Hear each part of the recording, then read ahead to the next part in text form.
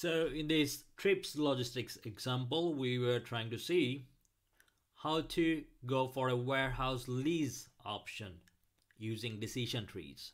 So in the previous video, we looked for the first option where we only considered the spot market. But now in this video, we are going to look into the second option and where we will consider a 3-year lease for a fixed amount of warehouse space and additional requirement from the spot market. All other values and prices will remain same as in the previous case. So if you haven't seen the previous video, before watching this, please have a look on the previous one where we solved the spot market option. So now this is our setup here and this was our decision tree. So again, I'm repeating, if you don't know how to get here, please have a look on the previous couple of videos so then you will know how to form these, okay? So now again, we are starting from here and this is our demand and these are our prices. And now in this option, we say that we lease a fixed amount of space and the fixed amount, we set it to 100,000 square feet. Okay, so for all the situations, we lease up to 100,000 square feet and any additional space requirement, we will be buying it from the spot market.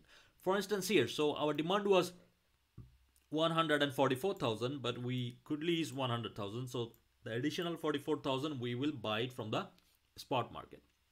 And in this option, one of the binding we have is that even though our demand goes below 100,000, we still have to buy 100,000, okay? And in those situations, we will not buy any space from the spot market. And our revenue calculation is exactly the same as we were doing before. So the demand will be multiplied with the revenue price, which is 1.22, which we actually can see here in the cell E6, okay? So we are just multiplying this.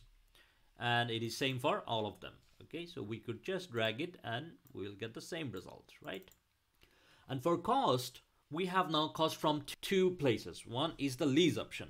Okay, so what we are leasing is we are leasing 100,000 and for per square feet lease, we pay 1 USD. So that's why we multiply it with 1. Okay, and the values will be same, we know, but just to do it right, we are putting the value of 1 here. And then our second part of the cost is coming from the warehouse space that we buy from the spot market, which is 44,000 here. That is in D7 column, okay, D7 cell multiplied with the price of a spot market, which is 1.45 for this respective cell, okay? And then we will just do the multiplication with all the respective cells. And then if we just drag it, so we had to consider the spot price for only up to this point, because after that we will not buy anything from a spot price and it will be 0. So we can see it just here. So you see all of them are just 100,000. The space we buy from the lease, okay, long-term 3-year lease. And for our profit, we have to just deduct the cost from our revenue. So that's our profit, okay? And it's gonna be same because it is done. And this coloring, so the coloring, please have a look in the previous video if you don't know how I colored it. So here the idea is that each of the rows here represent one of the nodes here. And for coloring, the way I colored is that all the nodes that was going out from this node in period 1 was yellow, and all the node going out from the second node period 1 is colored as blue. So that's how I colored it. So each of the colors represent all the nodes going out from each of these period 1 nodes, okay? And this just makes my life easy when I will be doing the summation here later, okay, just to identify them easily or quickly. So here on period 1, so if we have a look in our situation here, so here we have 4 nodes, okay, so these 4 of them, and our maximum demand is 120,000 and these are our prices, okay. And so first we actually look into the expected profit which we bring from our future period. So from period 2, we bring them into period 1. So what we are doing here for this node, all the nodes that was going out from here had a probability of 0.25. So we multiply 0.25, multiply with all the expected profit from these nodes that were originating from this node from period 1, okay? And here you see we take the sum of them. So similarly, that's what we did in all these cases, as you can see, okay? in all these 4 cases. So we were just bringing the expected profits from the future value from period 2 to period 1. Okay. But when we do it, we have to consider the discounting factor. Okay, the net present value of the money. So as we are discounting only one period, and if you remember, our discounting rate was 10%, so that's why we divide the value with 1.1. Okay, and we did the same for all of them, as you can see here, right? You can see here. As we mentioned earlier, in this lease option, we're taking 100,000 fixed for the 3 years in lease, and the rest we will buy from the spot market. So here, when our demand is 120,000, we have to buy 20,000 from the spot market, right?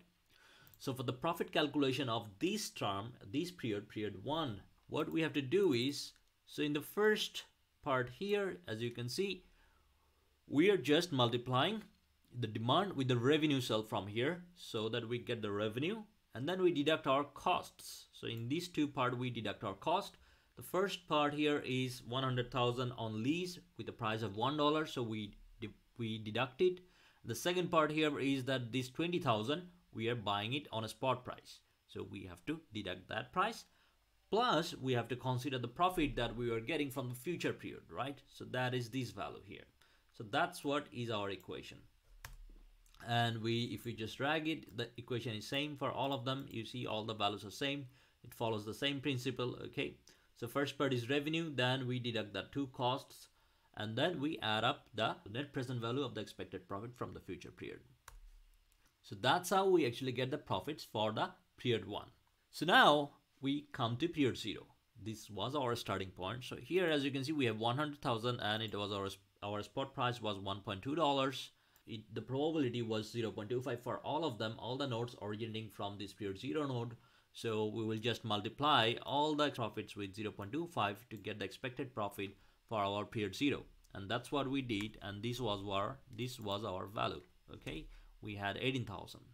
As we are considering this expected profit from one period in the future, we have to convert it to the period 0 by discounting again. And for 10% rate, we will divide it by 1.1. Okay. So this is our present value, net present value of the expected profit of the future period. So now when we will calculate the real net present value for all the 3 years, so then what we will do is, we will again first calculate the revenue. So 100,000 multiplied with 1.22. So this first part is our revenue minus our leasing cost. So that was $1 per 100,000 square feet. So we deduct it plus the profit, the expected profit, the present value of the profit that we are expecting from all the future cash flows. Okay, so then this is our final net present value for this alternative of going for fixed lease of 100,000 for 3 years, and rest the additional ones we will buy from the spot market. Okay, so this is our expected net present value of our profit at period 0. So in the next video, we will look into what happens when we go for a flexible lease option.